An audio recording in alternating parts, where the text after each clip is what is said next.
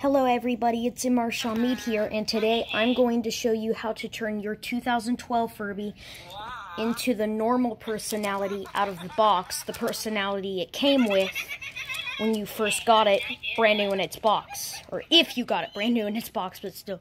If you want to know how, I've got my teal Furby for reference here. So here's what you do.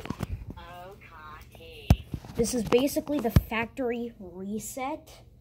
It resets everything. You turn it upside down, put your finger in its mouth, press down the tongue at the same time you pull the tail. And then the eyes go black.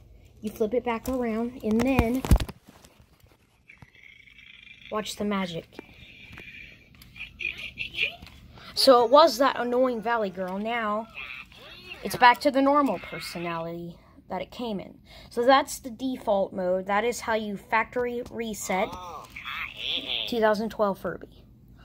Hope you found this helpful. And there's Abo over there, which by the way is not teal. He was listed as teal, but I can quickly confirm he is blue. When you put these guys side by side, that's teal, that's blue.